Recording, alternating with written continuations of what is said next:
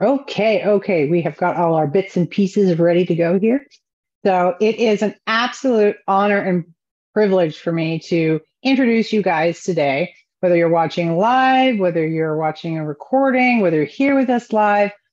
I'm truly, it's just such, I get the giggles every time of just how beautiful it is to share this experience. So I want to welcome to our evolutionary guest speaker event, Christina Mathieson Segura, who is, to me, such a beautiful example and powerhouse. I mean, when she was diagnosed with cancer, she chose to own her power more so than the illness and see what she could create from it.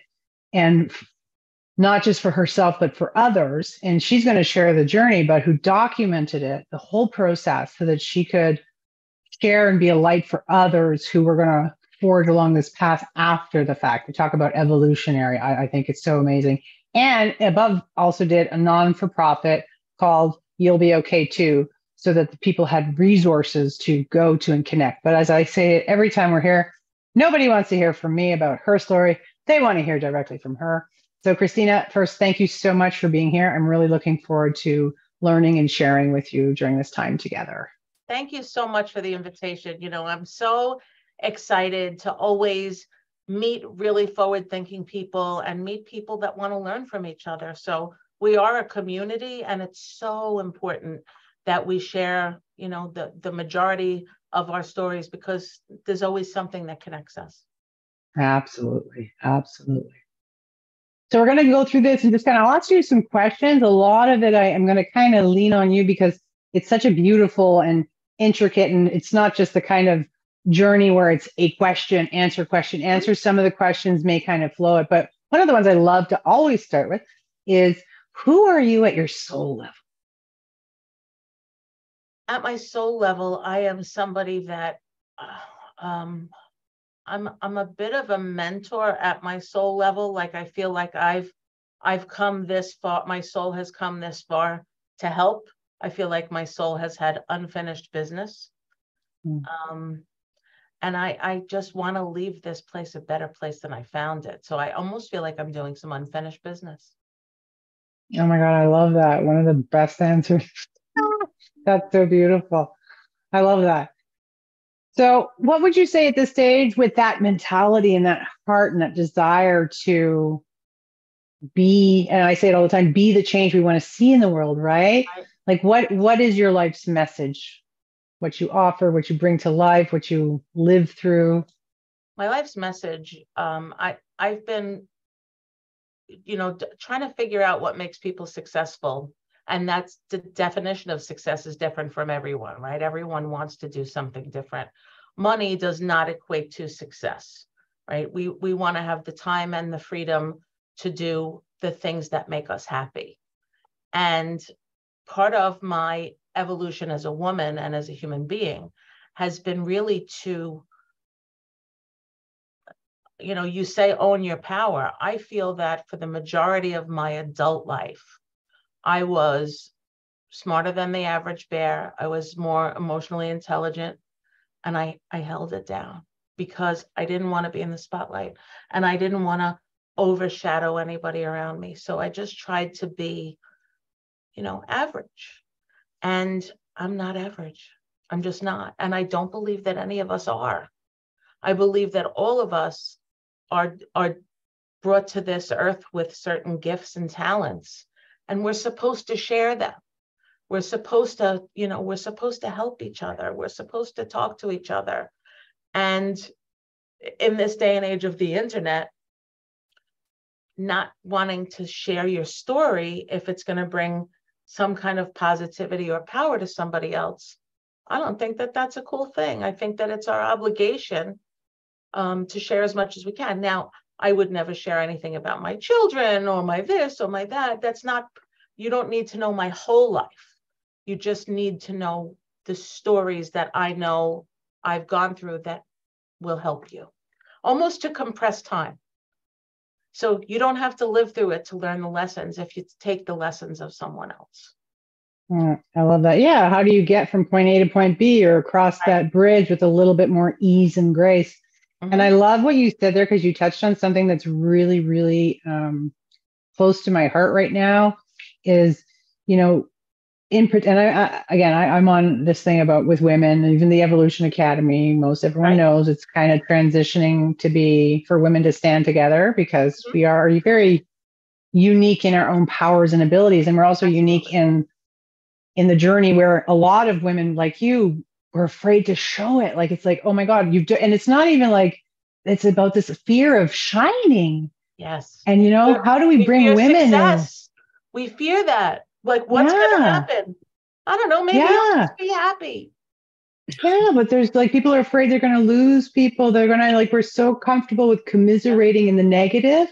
How do we all come together and celebrate each other's wins, right? Yeah. You know, You I know, love it. I love it. I love it. one of the funny things is that for many years, I've been very focused on positive energy. And of course, you know, you're not going to be happy, jolly every minute of the day, although I really do believe that I'm the happiest person that I know. I choose that, right? I choose to look for that positivity in everything. I am the queen of the silver lining in every cloud. That's just how I choose to live my life. So much so that when I'm around someone that is just living in that misery or that negative space, I can feel it. And I have to be like, oh, Mhm. look at the time. I have to go. I physically can't do it. So I Yeah, they find call them it very, energy vampires. I think yeah. that's like a term they have, and it's true because And it's we, real. we it is real because you know that's what they were talking about. Even in communication, when we're speaking, we can have words, and if our body, our energetics aren't matching, Yeah. like the other person can feel it, right? So Yeah. you can have someone who's, oh, isn't that great? And their body, you can see is all tensed up, like you're going to feed and read Yeah. that. So Yeah. super, super aligned with that. You know what else too? I think that when we finally get brave enough to step out and do things and make change, there will be people around us that we thought were our people, our friends, our family, and they're not going to clap for us. Hmm. And it doesn't matter because we're going to clap for us. So you can't look for that validation from everybody around you. Everyone is not going to rise up like you are. Everyone is not going to choose to be positive and happy and give back and be a community. It's okay. That doesn't have to be their life. It's the life you choose, not them. I love that. And a lot of that too, and it's so interesting. We were talking a little bit before we went live is this idea because there are people, it's their reason, right? Like they're afraid to try, they're afraid it's not going to work out. And so when they see you doing it, they're going to actually try and hold you back because then it rips away their reason for it. And so it's so Yeah. powerful. And I love what you're saying because, and I think this is the key. And then we talk about more of your story, but it's like, how do you give yourself that permission? I compare it to like a drug fix. Like there are people out there when it's external, when you need someone else to make Mm-hmm. you feel, and then the minute they stop, it's like a drug fix. You're like, oh, I got to go find more of it. Right. And so you're modifying and morphing who Right. you are to get this fill up. Whereas when like you own it and love it, and maybe not everyone's going to go for it, but you will. You know what I found? I found that, you know, up until I turned 50, most of my friends were men. And the reason was a lot of women they weren't my type. They weren't, I don't have the words to explain it. They were just not my tribe. And once I turned 50, it's almost like I recognized or I could feel who those other women were in my tribe. And you almost become a magnet to them when you know, and maybe because when I was about at the cusp of 50, that's when I really started to look into, you know, the the law of attraction and the universe and how energy works. And I used to think it was really woo woo, you know, and I realized that it's real and it's the way that I choose to live my life. I love it. I love it. So share with us a little bit about your journey. As I said, a lot of my questions are more like when people have a process, but I would love to kind of dig in and really just hear your heart and your story. Sure, And sure. I'm happy to share it. So in September of 2020, after a long time of being single, I met this wonderful man and we got engaged. And I was so happy and, had all of these great things ahead of me. And it was also part of my transition into this positive human being that I didn't need him. I didn't need him to be whole. And I found him, I think, because of that. So we were very, very happy. We got locked in during COVID together. We got engaged. So that was in September. And on November 9th, I was diagnosed with breast cancer. So like 2 months down the road. And at first I was like, because, in business, I'm a problem solver. So at first I was like, okay, wait a minute. I got to get out of this. Like somehow I'm going to solve this problem. Like I'm going to get out of it. And this is not going to be. So the backstory, of course, I couldn't do that. The backstory is that 40 years before, my mother had been diagnosed with breast cancer. So I was only maybe 17 when she had her first surgery, and I'm an only child. And the medical community and the treatment for breast cancer and chemotherapy specifically was very, very different then. And the way that I refer to it is I almost felt that my mom, when she had chemo, was brought as close to death as they could possibly bring you at that point, in the hope that they'd kill the cancer, but they wouldn't kill the patient. So it was at the very beginning of this era of treating cancer successfully. So some people lived and some people didn't. Unfortunately, my mom was not one of those people that lived. So she, had a very radical mastectomy. There was no reconstruction then. So she went on with like one breast and a scar. And that's very hard mentally. I can tell you just from, my experience that that's just a very hard thing to deal with. We all think that we're a lot tougher than we are. And we also think that we're a lot softer than we are. So it goes both ways, right? Whatever it is that you need, wherever you need your power to be, you're going to find it, right? You just got to pull it out of you. So in the very beginning, when I was first diagnosed, I was riddled with anxiety. I couldn't sleep, or I would go to sleep and I would wake up at 2 or 3 in the morning gasping for air in a full-blown panic attack, thinking I'm going to die, I'm going to die. And I was thinking that I was just reliving my mom's history. And it took a lot for me to just be like, okay, I'm going to do this. And I started going through the process, but I realized that there was not really any information on how do you do this? Is there a checklist? Like, what's going to happen to me? Can you give me a timeline? Can you give me, I don't know, maybe I'm just too much of a business person, or maybe I think of it differently than other people do. But I'm a pretty resourceful woman. I have some great friends and family. I'm truly blessed.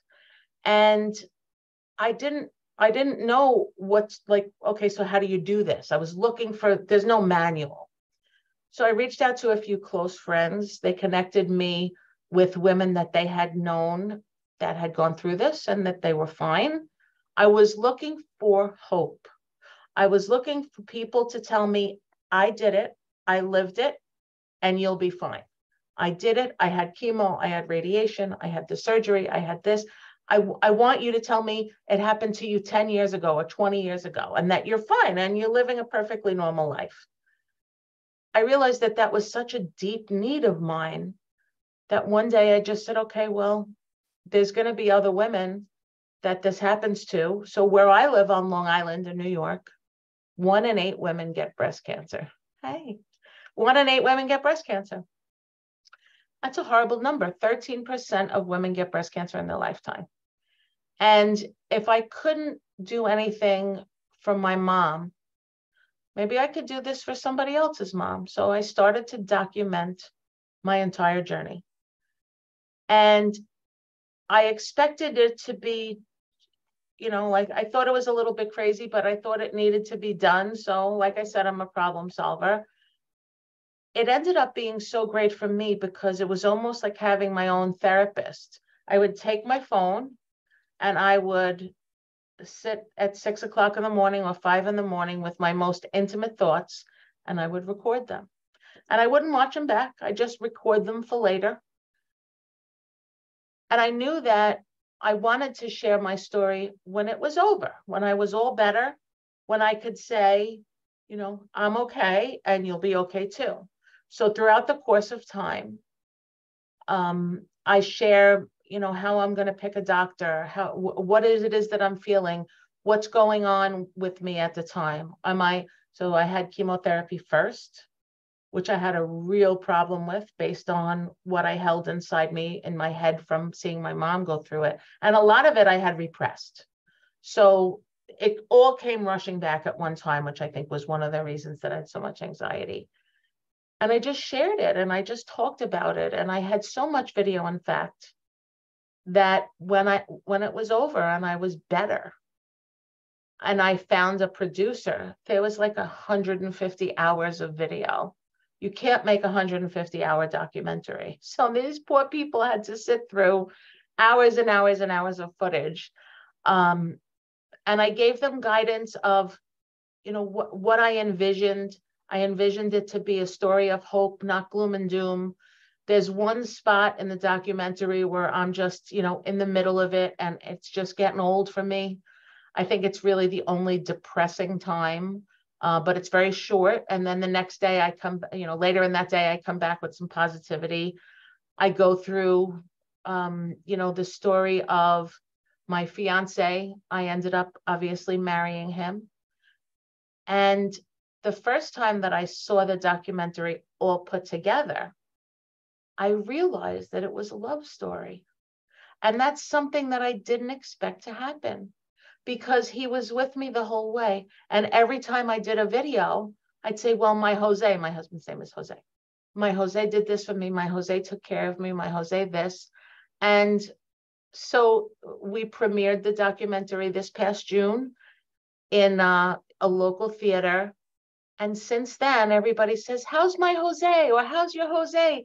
Because he really is almost the main character. I'm narrating all of this, but there's Jose saving the day. And in days like this, where I don't even know if you'd call it chivalry, just like a really good human being and a wonderful man who loves his wife, it ends up being the love story. So we've had, you know, just about 800 views. I put it up on YouTube for anybody that wants it. And I think the message that I really wanted to share was that a lot of people said to me, oh, you're so brave. Number one, I didn't volunteer for this. So the only choice I had was I going to do whatever my medical team said to do to stay alive and live a long life? Because my children, although they're in their 30s, are not cooked. My grandchildren need me. You know, I have all of these people around me that I realized through this process, it was not just me loving them, but they love me. And I saw it in so many ways that maybe I didn't take the time to see before. I never really had the time to slow down. I never really had the time to overthink. And it was such a gift. I learned how to rest for the first time in my life, which I had never done. So I was a single mom with 4 kids. But ultimately what I learned is that while I didn't check the box and say, well, give me this, you know, this horrific problem and let me go through a year's worth of this and that, not only was I powerful, but we're all powerful. We all have that. And I'm left with the question that I had before I was diagnosed with cancer. And that is, why is it that we as women have to have our back against the wall to make it be okay that we're strong? Why do we have to sit back? Why is it that I had to be a single mother, you know, post-divorce, no child support, 4 kids, that I could have the balls to do what had to be done and nobody would give me a hard time? It was because I didn't care. My children were more important. So, you know, I think that whole not caring what other people think is not a bad thing. It's not like we don't care about them, but we choose our own path. And if you choose that path of power, own it. So that's what I did. Documentary is doing well. Women are reaching out saying thank you, or my sister was just diagnosed, my niece was just diagnosed. What would you do? What would you this? So it's really just an amazing time. I watched as I stood on the stage at the theater. We maybe had, I don't know, 100 people, the near and dear ones. When I sat in the chair, you know, hooked up to the chemo drip, so I had a port attached to my chest, and the whole time I just kept visualizing, like, I'm making a documentary and I'm going to stand on the stage and I'm going to help people, and this is all going to be worth something. And it's important. I never thought of me as being sick. I thought of it as a project that I was doing. And that really helped me. And it's now helping other people. So it makes me very happy. Thank you. That is so amazing and beautiful on so many levels. And you know, I love what you said too, when you said, when we say we don't care what you think, it's not that we don't care about you, right? Mm-hmm. It's just that we're prioritizing to say, I can still love you, but choose to trust myself, to listen to myself.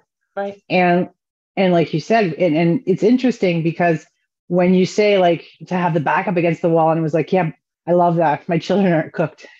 They're not done. They need me. The kids need to be cooked, and the kids are, you know, the grandkids are just simmering still.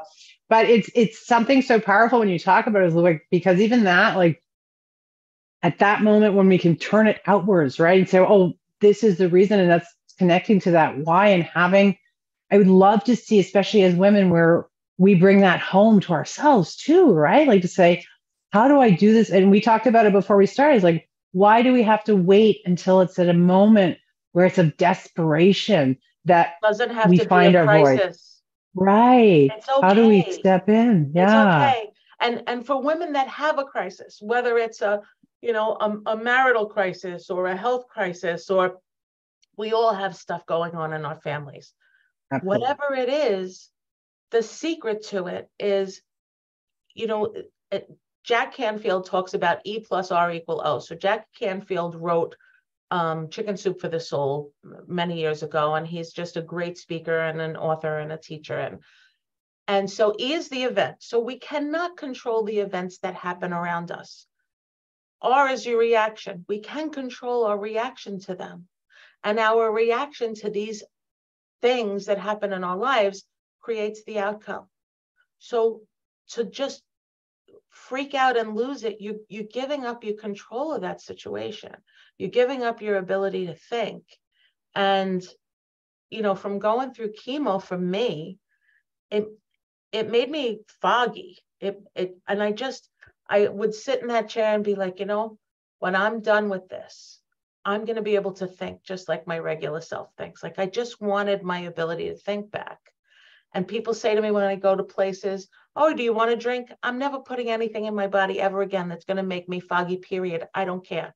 I'm not doing it, because I valued my ability to think and my ability to ration and my power. My power was here, and it was here. So that's what I chose. That's amazing. And I think there's something interesting too. So, like, when you say that, right, like, so many of us, it's like, have you ever looked at a picture of you when you were younger, when you used to think you were horrible and ugly and fat, yes, and then you get to it, you look back and you go, oh my God, I was so beautiful. How did I not? What's wrong with me? So is part of that too, because to go through that and be like, oh my God, I'm so desperate to get who I was at that state, not who I was, because we always are changing, but makes you appreciate who you were at that moment, right? In such a different way. You know what else too, along those lines? I think that for some reason, and maybe it has to do with, how we hold ourselves back, right? So we know we can do certain things, but we want to stay in the shadows. We don't want to be in the forefront. I just think that admitting, I don't know if it's part of my journey. I don't know if it's because I'm getting older. I'm 59. I don't know if I'm getting this great wisdom at my age. But what I do know is I can tell you what my gifts are, what my traits are, what are my great qualities. And I am not ashamed to say that anymore. It used to be, I remember when I was younger to be like, oh, she's so conceited. She's this. The other women would drag us so far down, and it starts from teenage years or even younger. And I have no qualms now about telling you how great I am at certain things, and also telling you, for example, I have zero sense of direction. And I'm fine with that because I have a phone and the lady tells me where to go. And I don't need to use my brain power for that. I can admit that there's certain things that I don't know how to do. And I'm fine with that. I think that we just get comfortable in our own skin as long as we realize where that power is and do what we want with it. And I love what you're saying. And that's part of like what we're trying to create here and with people like you, because it is so difficult when you see a woman trying to spread her wings and other women are knocking her down. It's like, no, and because it's not us, it's not what we want to do. We're assigning ourselves to the status quo, the conditioning, the good girl rules that have told us we're not supposed to shine in our ultimate feminine power and divine power. Right. And so how do we start to take those chances? Because there's so many people waiting on the sideline looking for someone to give them the white flag to say, go be spectacular. You know, one of the funny things that I try to do every year, I'm not really a rebellious person. I'm just not. You know, I went to Catholic school for many years and that beats the rebel right out of you. But I always wear white the day after Labor Day just to make a point. That's a stupid rule. And I put it on social media like, here I am, I'm wearing white. It's September 15th, but I don't care. Who made this rule? Who says you can't do that? I don't have that. I don't care. Like, that's dumb. Am I hurting anybody by putting my white pants on, you know, the day after Labor Day? No. I love that. I love that. You know, wear your white pants. I don't care. Wear black nail polish. Does that mean you're a witch? No. Whatever you want. I love that. It's one of my favorite things is when they say, well, you can't do that. I'm always like, that's who? Like, who makes these rules up? Yeah. I love that. I love that. So, Christina, what advice would you give people at this stage if they're moving through? And again, it doesn't necessarily have to be cancer, because I think your power and your perspective can also give anyone, whether they're in an abusive relationship, whether they're, you know, just their own beating themselves up, or if they're any kind of illness, anxiety, multiple disorder, whatever it might be. Right. I think your take on it is truly something that crosses multiple layers and boundaries of what women go through, or people in general, but women too. What would be some of the key takeaways, do you think? The key takeaways for me when I look back on my journey through this is that if we realize that most situations are only temporary, so if it's whatever it is, and it's not some horrific health thing, right? Most of the stuff that we deal with is temporary. And if we lose our emotional cool about anything, we're not going to be able to think our way out of it. I think that many times in my life, it's not that my power was taken away. I gave it away because I was trying to smooth things over. I was trying to make my life easy. I was in an abusive marriage, hence the divorce and being a single mom. And my life and my livelihood depended on this man who was just, we won't get into it, but we all know stories. And I just thought, you know what? We're not going to die. I'm going to make sure that my kids have learned the right way, how life is supposed to be. So we have to just think as best as we can in times that are tough. And I'll tell you, the tough times are what has taught me, always bringing myself back to the center, saying, okay, I didn't make this happen. People can say what they want, whether it's my, whoever you're arguing with or whatever. Their opinion does not define me. I define me. And you make a path, and one step at a time. Nobody's going to get out of a crisis in one fell swoop. And also, whenever there's a crisis, it doesn't come one step at a time. It comes in like a bang. So you can get into it fast, but you can't get out of it fast. So one piece at a time, day at a time, progress, and find that place. Like when you look, so many of us that are looking forward never take a minute to look back, but only to see how far we've come. Mm-hmm. And I think that's something really important, to give ourselves a little pat on the back and say, you know what, you're doing it. You're doing good. One little step at a time. Absolutely. Self-celebration. And like you said, there's so many people that think it's being egotistical or whatever, but there's so much power to take that moment and look, because you forget, right? Especially women, we could do 97% fantastic, and we're going to berate ourselves for the 3. I mean, even look at how we are typically, right? If I give you a compliment, well, not you, probably going to say, yeah, baby. But a lot of women but a lot of women, we've been trained to be like, oh no, this thing, oh, it's an old piece. Oh, no. Oh, you must need your glasses. Exactly. Like we deflect all this thing, whereas when you can actually look at it and welcome it. And you say something really powerful too, though, because where I see a lot of people get stuck is this fear, because you're right. When a trauma happens, it usually happens pretty fast. Yep. But what I love about your journey and your message and your voice is knowing that you're going to be okay. You will be okay, because some people will freeze with the fear of what could happen, and then they don't live anything, right? Like you're afraid and they don't move because like, well, what if? Worry. We're worried about things that are never going to happen. Exactly. We steal even the opportunity. I know. Just live it. I've learned that even if I don't know how to do something at this point, I say yes and I figure it out later, because I don't want to waste any time. I'm squeezing every drop of juice out of that orange. I love that. And so if you look at who you were before versus who you are now, do you find that a lot of like, I'm squeezing every inch out, was that kind of your same mentality prior and that helped you carry it? Or do you think you were able to appreciate that even more because you had that brisk kind of in between lines to look at? I had evolved personally. I did a lot of self-reflection, because I all of the things where we can just easily say, well, I was the victim. Someone did this to me. Someone did that to me. I wanted to take my power back. And I did that, a decade before I got diagnosed. So I was as well prepared mentally and my mindset as anybody could be to have something like this. But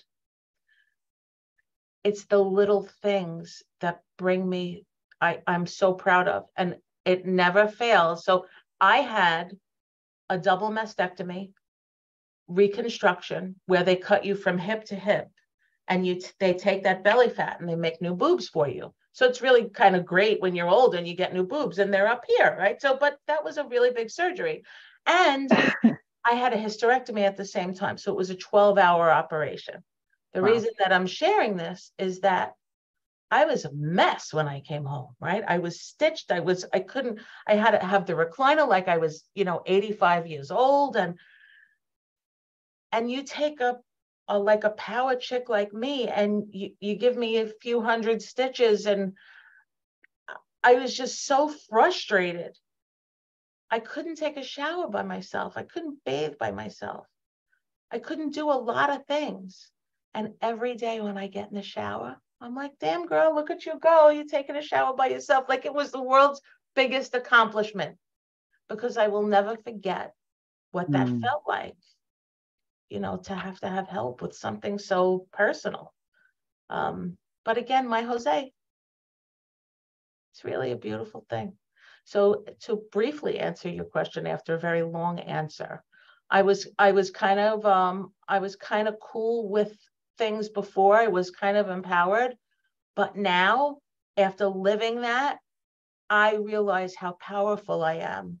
And I realize that we all have it in us. And that's what I'm trying to do. I'm trying to empower the rest of us to find your power without, you don't need a crisis. It's in there. Just dig a little bit. Absolutely. I love that. And even that, rather than wait for a real crisis, pick one. This is like, oh my God, my shoes are going to fall apart. Died. I'm going to have to revisit my whole life now. Yes. Exactly. Create your own fun script of it so that you don't have to wait, because that is unfortunate. So many people wait until it's no longer a choice, right? It's like, because we live in this kind of like, it's not going. And for myself too, my thing always back in the day was I have time. I have to, and I still think I have lots of time, but it's like, well, why not start it? You know, at a certain point you have to be, okay, I do have time. I have lots of years ahead of me, but like you said, I want to squeeze the living juice out of mine. Right. No? You know, one of the things that I've been doing for years, because I just wasn't having it, is let's talk about, so you're in Canada. I don't know where the rest of you are, but we have Thanksgiving, you all know.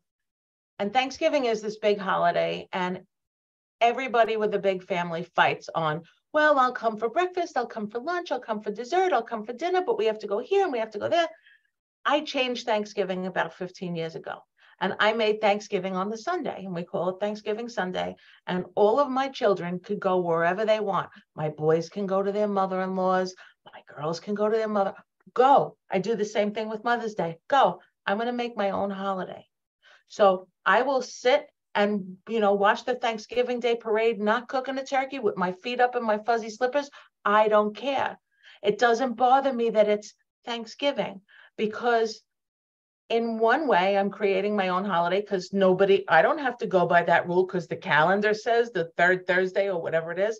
I don't play that game.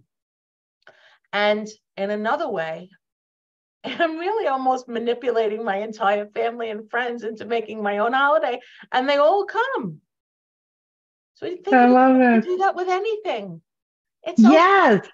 It's okay. I call it, make your own rule. Dye your hair purple. Do whatever you want. yes. That's what I was actually just been talking about, because I have a workbook and it's called Life Scripts. I'm like, you actually get to write the rules. You don't have to subscribe or succumb to what is common, what is status quo, what you've been told, especially again, as women and I'm not just talking about holidays, I'm talking about in everything. Anything. I love that. Wear white pants after Labor Day. Wear them Christmas morning. I don't care. Nobody cares. You don't have to wear the ugly sweater. It's ugly. You throw it out. You don't need it. But even if you love it, then again, you're doing it to fill yourself up, right? Not to please. And I think that's the thing. Sweater, wear it on Halloween. Wear it in November. Wear it in January. Wear it whenever you want. You don't only have to wear it at Christmas time. Like, I know. Who said? And there's something so beautiful too, because part of that, other than just saying I'm a rebel and making rules, it's truly it's like you said, it's a love story, but of self also. Right? It's like I love myself to care about what I think about me, to feel good about myself and not sacrifice who and what I am for an image other people, who most of the time we don't even know, or we may not even meet again. Like people, I was guilty of this. Like as a child, like I considered myself overweight. And if I saw someone or thought they were looking, like I wouldn't even get up off the subway. I was so petrified of what this boy who's never going to speak to me is going to think of the shape of my booty. Right. And the things we do to ourselves for people who we don't even know, who will never speak to us because, and we talked about it before, what we think of what they think of what we think, right? It's like a vicious circle. Love that. Love that. And it doesn't matter. You know what? I think that the most powerful thing that we can do for ourselves is let ourselves off the hook. Brene Brown does this whole thing on shame. If you've never seen or heard Brene Brown, look her up on YouTube. She's awesome. I just love her. But it's almost so obvious, yet we miss it. I found that I was carrying something, from years behind, and I hadn't thought about it in decades. And I realized what it was one day, and I was like, you've been carrying this around like a fool, like a giant wheelbarrow full of dirt. And I just let it go. It's okay. It doesn't matter.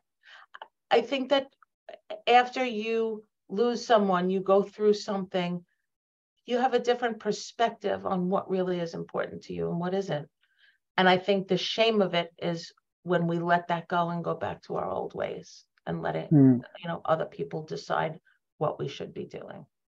As long as it doesn't hurt anybody, right? It's just, absolutely. Mostly so, Christine, are there any Are there any techniques or tools that you have found most, whether it be, and again, I don't want to necessarily, because as I said, you're so fun, I could talk to you for hours, but whether maybe you have both techniques, kind of like while you were going through the process of your treatment, and just in life, now that it's kind of moved on, that support you in really feeding your soul, and that keeps you so vibrant and I say the word spunky because I love it, but like Yeah, just I'm so spunky. alive. Um, Alive. I mean, every morning when I get up, I sit on the floor and I do some yoga and I stretch. And it's way better for my mind than it is for my body, I believe. I give myself that time. I like to start my day off with some peace and some quiet and some meditation. And I just like to do that for me because I could never do that before. It was one of the things that I yearned for after having surgery. Like, please, God, let me just sit on the floor. And then I could sit on the floor, but I couldn't get up. So I'm very happy to sit on the floor and get up. Nice. Another strategy for me, I really went against my body in that when I was in a weakened state, maybe I was on medication or post-surgical or whatever it was, chemotherapy, I would push myself so hard instead of giving myself the grace to be like, it's okay. This is temporary and you have to take care of you before you can take care of everybody else. So I gave myself the grace and I didn't feel guilty for not doing, oh, I'm not cooking. Oh, I'm not this. Oh, I'm not that. I went away on business last week and it comes back. I cooked my husband and my stepson like 2 days worth of meals because I felt guilty, like I wasn't going to be home. What an idiot. They could have fended for themselves, but they were doing some nice things for me. I thought it would be a nice thing to do, but that really is it. You got to give yourself some grace, give yourself that mental time. Nothing is super urgent other than, maybe an ambulance if you had somebody that needed it, but, and realizing that the strongest gift that you can have is self-confidence, knowing that you're good. And that is a very rare commodity. And it's something we give ourselves. So those would be my tricks. Like, it's all okay. It's all okay. It's going to be fine. Most things are temporary. And that's how I got through. I love that. I love that. And yeah, so true about giving yourself the grace and allowing, there's something we think we have to constantly be on the run and sacrificing ourselves to please others. Like we have to prove that we can take up the space we have to take. Yeah, absolutely. My mother told me when I was a kid. So my mother was born in 1940 from an Italian immigrant family. And she didn't speak Italian because, they were trying to just assimilate. So they only spoke English. And she used to tell me when I was a little girl, you're judged by how clean your house is. And I was like, that's ridiculous. Like, you can judge somebody else. That's not going to work for me. And I never picked up a lot of those things, but there was still other things that I picked up. And that is that when you're a mom, you have to sacrifice. You have to give everything. You have to take care of this one and take care of that one. No, you have to be okay and not break. Because, you're going to take care of them, but the way you're going to take care of the people you love the most is with love. If you don't love yourself, you can't give it to anybody else. Absolutely. Doesn't matter if my house is messy. No, I'm totally on board with that. And I just decided I was going to get a cleaning lady, have her come once every 2 weeks, and that would solve a bunch of problems.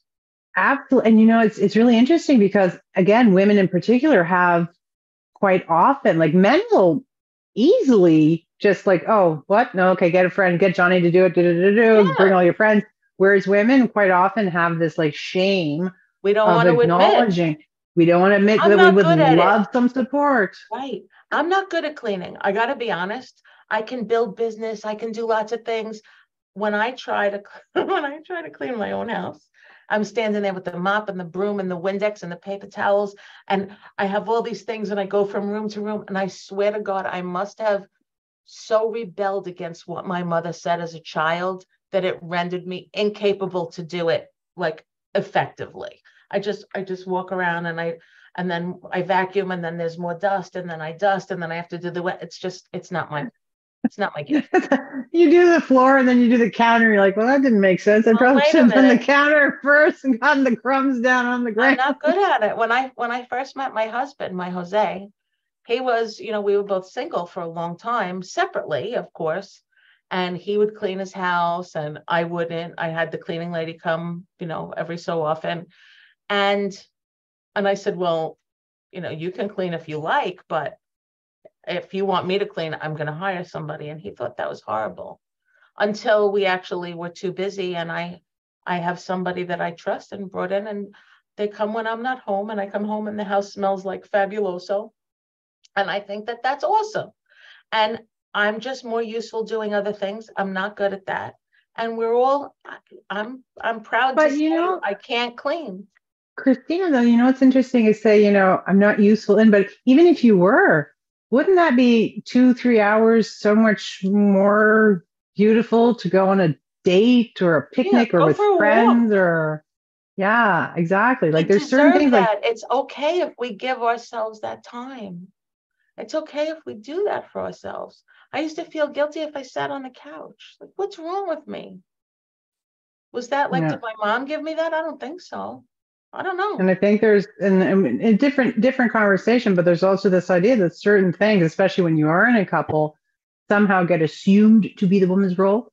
And you're like, and I think learning to have those conversations and being able, because that's, I think, where we can get kind of tripped up sometimes, is thinking we have the value in ourselves to have the conversation, to question, hey, wait a second,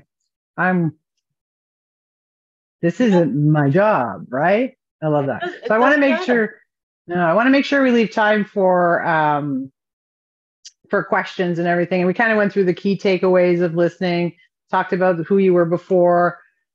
And we didn't really touch on your non-for-profit organization. So I don't know if you want to touch on that really quick and just kind of like your intention. Like obviously, and I didn't really talk about here, but your realtor, mortgage broker, she's like a realtor queen. So this is like a heart project that you have.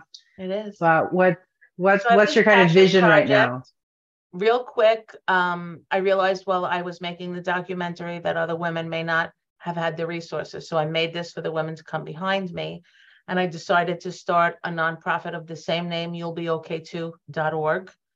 And this nonprofit is designed to take the scary out of this. So many women are so afraid, especially on Long Island, that they're going to get breast cancer, that they won't get a mammogram and they won't get tested because they think that if I don't get the test, I'm not going to get the disease. And they're afraid of the disease because of the treatment. So if we can show that I and other women went through this and we're okay, it's going to empower other women to get tested and stay healthy. And even if you get a positive, you're getting it so early that you don't have to have such radical treatment. And the second is to share stories of women thriving through and after breast cancer for the rest of us, especially while you're going through it. A lot of women are at home. We're faced with such negativity in our lives. So I want to make sure that we're empowering those women, and we're coming up with a training that's going to really teach women diagnosed with breast cancer in crisis how they can mentally prepare and be in a better place. So that's what the nonprofit is designed to do. That's so beautiful. That's so beautiful. Thank you. Such love and respect for you. Guys, I want to open up